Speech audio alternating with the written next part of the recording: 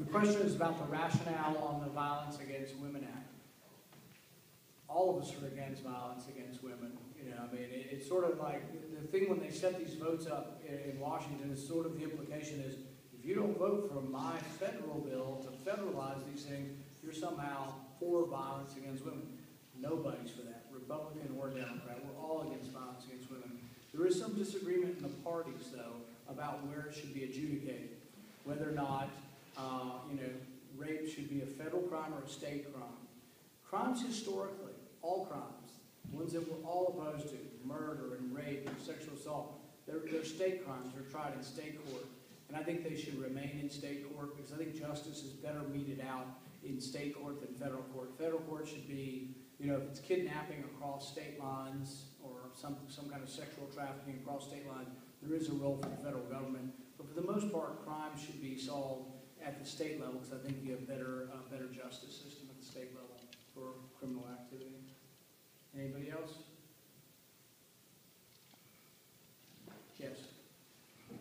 Senator, I don't know what the solution to this is, but I personally and many of my friends are appalled by the lack of accountability in Washington. Things that happen that there seem to be no solution for. Benghazi, the IRS, some of the statements made under oath in congressional hearings. I don't know what the solution is, but it's increasingly more and more frustrating to me. Do you have any comments, any thoughts about this other than what we can do with the polls? The Benghazi thing has really bothered me as well. For 6 months leading up to the attack, the ambassador, the people on the ground all asked for additional security and it was denied. They asked for a DC-3 plane back in May of 2012 and it was denied.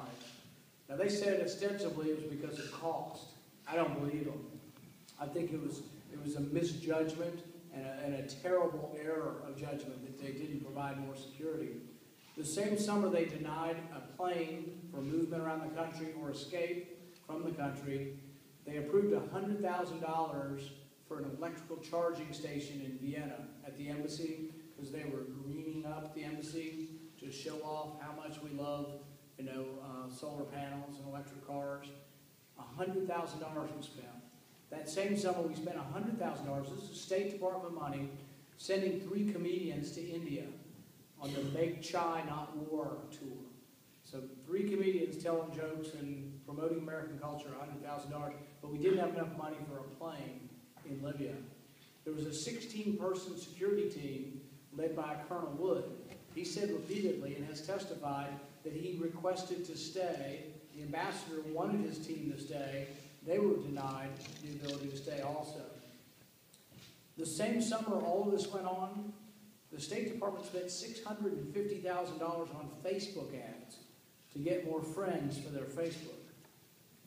So we're not providing security for an ambassador. At the same time, we're spending $650,000 on Facebook ads. We spent $80 million that same year on a consulate in Mashar al-Sharif in the northern part of Afghanistan, which will never be used. Why? Because after they spent $80 million, someone looked up and discovered that the consulate was surrounded by tall buildings on all sides that could shoot down into their courtyard, and it's uninhabitable. It was deemed a security risk after they spent $80 million sprucing it up. It's just ineptness. And to me, the biggest problem with Benghazi wasn't the talking notes and the talking points. It was that they were asking and pleading for more security, and it was denied. And I asked Hillary Clinton the point-blank question, did you read the cables from Benghazi? And she said she was too busy. She didn't have time to. That's inexcusable. And really, if they only rose up to someone 2 levels beneath her and never got to her, I think that's precisely her culpability. It's your job when you're the leader of the team to know what you should hear and what you should not hear. Libya's got to be one of the 5 most dangerous countries in the world. And your ambassador sends you a telegram, or a cable as they call it, asking for more security, and you don't read it. You have one of your underlings reading it. That's like being the ER doctor, and a guy's sitting in the waiting room with a 105-degree temperature and saying, and his neck hurts, and you say, oh, well, it's not my job. The nurse made a mistake by not getting it back to you. It's all their fault. No, it's the responsibility of the doctor to make sure the nurse knows the parameters and gets the patient back to you. The triage is ultimately who's in charge. So So no, I've been really thoroughly disgusted with the Benghazi thing. It's not done yet. I think that there's going to be more hearings, but it has to be on the House side. The Democrats in the Senate are not interested in any more hearings. But I think the House side, you may still see more hearings. I would also like to know, there were Marines in Tripoli that were told not to go to Benghazi. I want to know who made that order. Did they do it on their own, or did they do it in consultation with a politician? I mean, if any of you are Marines in the audience, Marines are famous for rescuing their wounded and even their dead, putting their life on the line. I don't see one of them, and they say the colonel in Tripoli was visibly upset with the fact that he was told by somebody he couldn't go to Benghazi. So I think something else happened here. I continue to think that what was going on in Benghazi and what they were trying to cover up was a gun-running operation to Syria.